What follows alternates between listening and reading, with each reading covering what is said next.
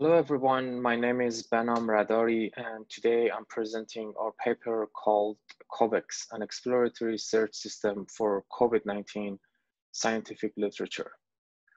As I'm presenting this paper, we are still in the middle of a global pandemic which affects everyone's life one way or another. Despite all the global efforts and commitment, the research on the vaccine is still in progress. Every day, more and more researchers publish their work to help the process, and this will add to the already large archive of research in this domain.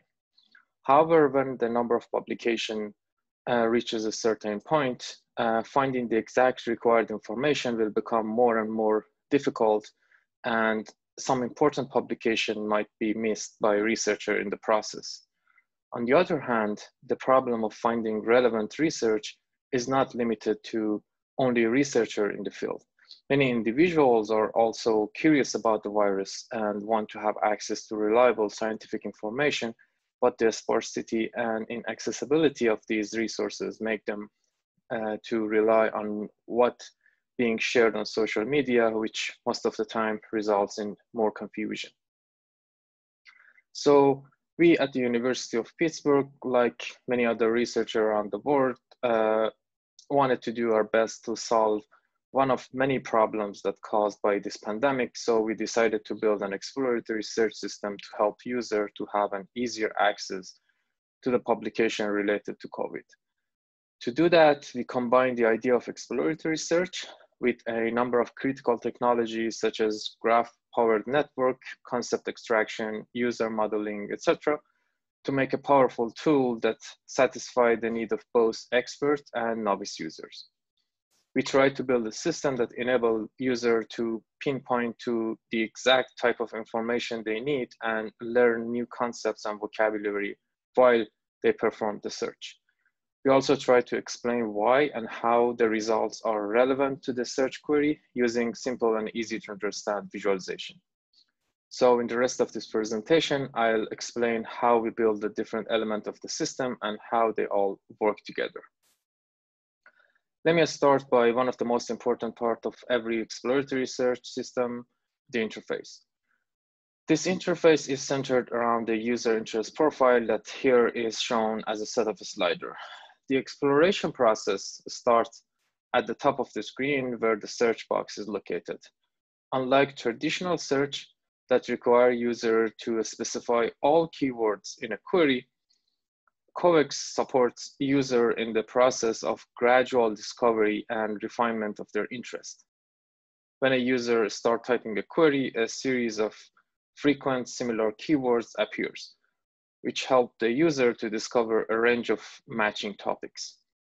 The selected keyword by user then will be added to the interest profile where they can be tuned using the sliders. Sliders basically specify the importance of each keyword in the final results and can be assigned to a value between 1 and 10. Another feature that helps user in the process of exploration is similar keyword area. When at least one keyword is added to the user profile, a series of 5 semantically similar topics appear that can then directly added as a main keyword. To support more novice users, the system also provides a short description of each keyword from the Wikipedia. The results are presented as a ranked list with an expandable area that shows the abstract. Keywords in the interest area are highlighted in the text, which act as a simple visual clue for relevancy. Other keywords that are presented in the text but not in the user profile are marked by underline and can be added directly by the user.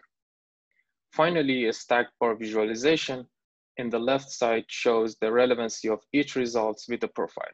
Color, size, and transparency of these bars are all indicator of why the results are relevant to the query. To populate the interface, we used one of the most reliable collection of COVID-related publication, COVID-19, which has more than 51,000 documents. As you saw earlier, the interface is heavily rely on the key phrases that are extracted from the text. So we used a sequence labeling with by LSTM a CRF architecture to extract meaningful key phrases from the publication. The relevancy between the key phrases and document also calculated separately using embed rank, which is basically the cosine similarity between the key phrase embedding and the document embedding. Since these two approaches were not the main contribution of this research, I'm not going through the details of how they work, although the brief description of this is presented in the paper. Having all the key phrases extracted and weighted, we use a native graph database, Neo4j, to build a knowledge graph that captures all the available information in the dataset. The graph structure is very straightforward and presents the relationship between the key phrases, papers, and authors. To generate the results, we calculate the relevancy score of each publication to the user profile using this formula. It basically considers both the similarity score between keywords and publication, as well as the value of a slider, which is assigned by the user. For new keyword recommendation, we take into account the co-occurrence of two keywords in different paper, as well as the co-author relationship and author's area of research. Despite the simplicity, the graph plays an important role by generating the search results and recommendation without the need for training and returning a model after each update in the dataset. The CovEx system is currently online and accessible freely for everyone. So if you want to give it a try, here's the URL. You can also find the link to the system in the paper.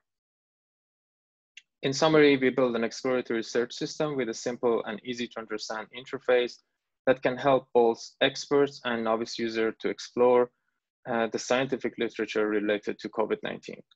We're planning to build a pipeline that can update the graph information more frequently, so the information presented in the system will be always up to date.